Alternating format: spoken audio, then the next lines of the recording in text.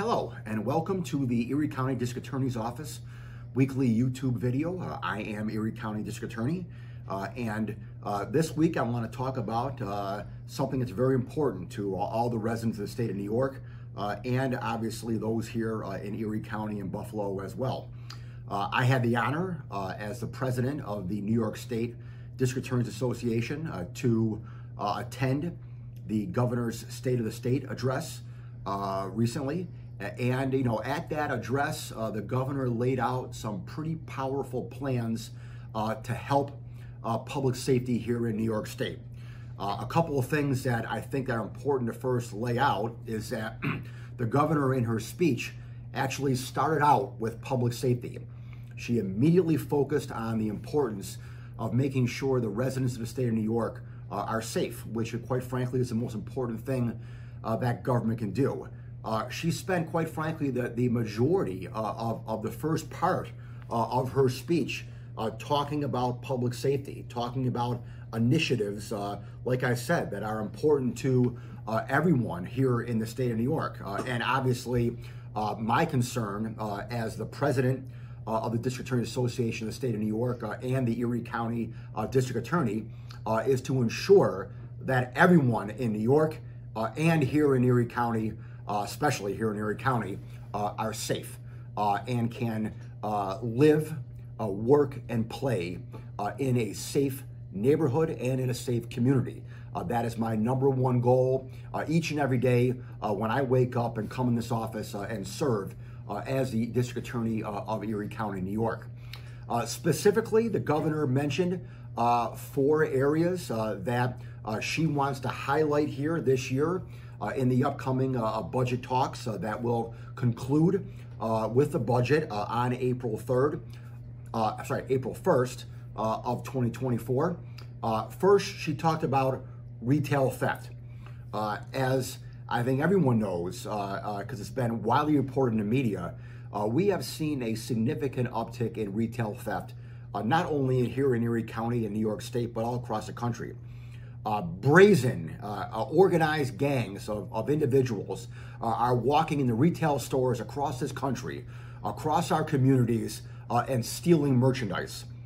This is a breakdown in the social order, and this is a breakdown in the economic order that we should all be concerned about here in this country. So the governor is proposing significant increases in funding to fight retail theft. That includes a special unit in the state police.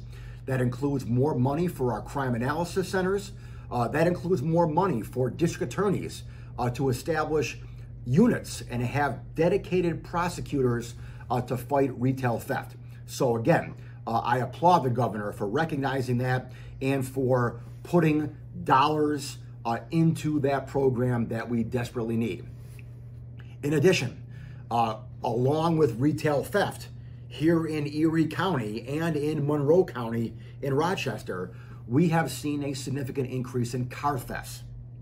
The stealing of cars, especially Kias and Hyundais, by gangs of young men who call themselves here in Buffalo the Kia Boys, are stealing cars at an alarming rate.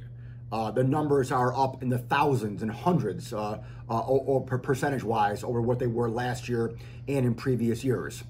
Along with retail theft, the governor wants to crack down on car theft as well, giving us, again, resources for that.